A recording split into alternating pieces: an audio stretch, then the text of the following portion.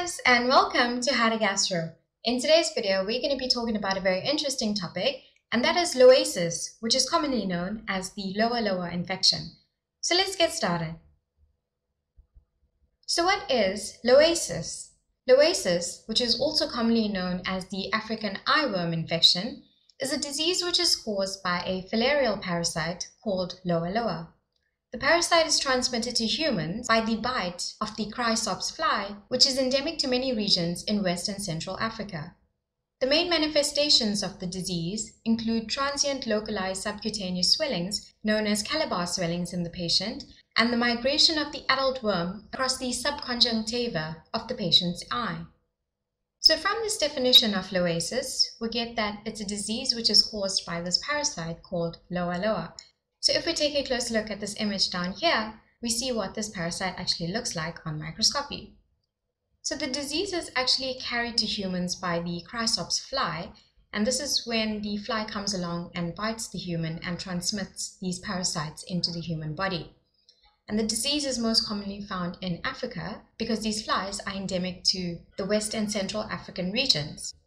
So the disease actually manifests with two main symptoms, and that is the Calabar swellings, which we will explore further in a minute. But then they also have this other very alarming symptom, and that is the presence of these worms, which have the ability to walk across the eyeball. And this is actually a very stressful and very anxious experience for the patient, and this is actually why they come into the hospital pretty freaked out. So now that we know what the basics of Loiasis is, let's take a closer look at how one can contract this disease. So as we mentioned in the slide before, humans contract this disease through the chrysops fly bite. So let's start at point number 1. It says the chrysops fly bites the human and takes a blood meal, and larvae are deposited into the skin of the human and enter through the wound bite. So when this fly comes along and takes a blood meal, it actually deposits larvae into the skin of this human. So then we move on to number 2, which says these larvae actually develop into adult worms and wander through the subcutaneous tissue. So we have the adults in the subcutaneous tissue now. Point number 3 says the adults produce sheathed eggs that travel to the spinal fluid, blood, urine, sputum, and lungs of the patient. So now we have these adult sheathed microfilaria that travel through these very fluid-like regions of the body.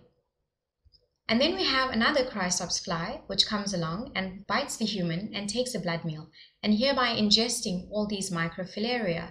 So we now have another fly, which was uninfected, which now actually becomes infected because they bit this human.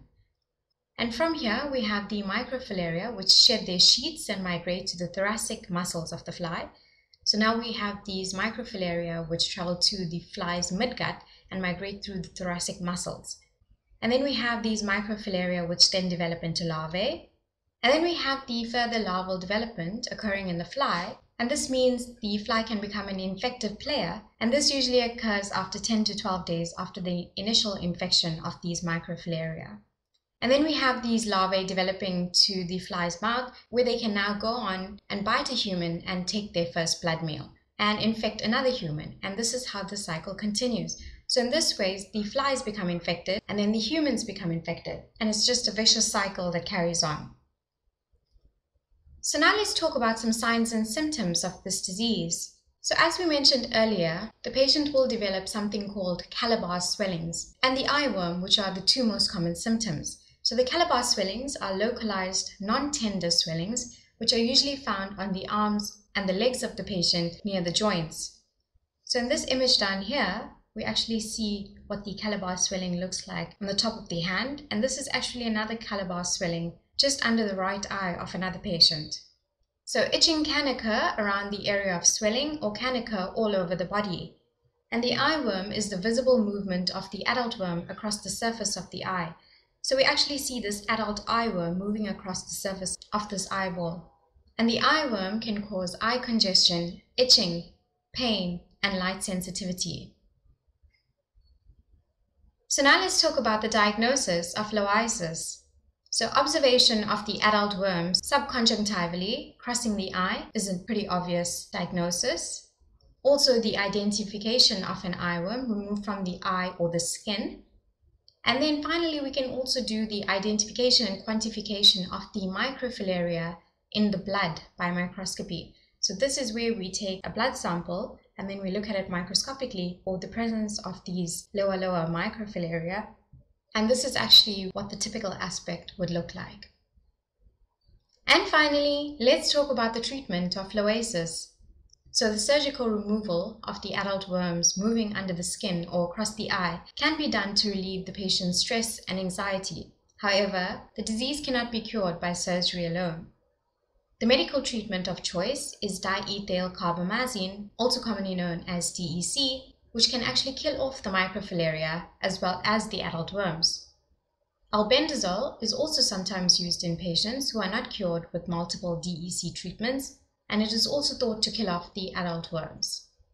So if we can surgically remove the visible worms, this can be done and is usually the preferred treatment of choice, but then we also have to supplement the surgical treatment with medical treatment, and that's where the DEC as well as albendazole come in.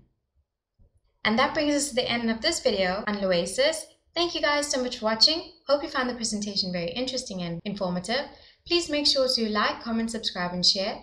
And please make sure you turn on your bell notifications so you'll be notified every time we have a new upload. If you'd like to download a copy of this presentation, you may do so by clicking the link in the description. Take care and bye for now.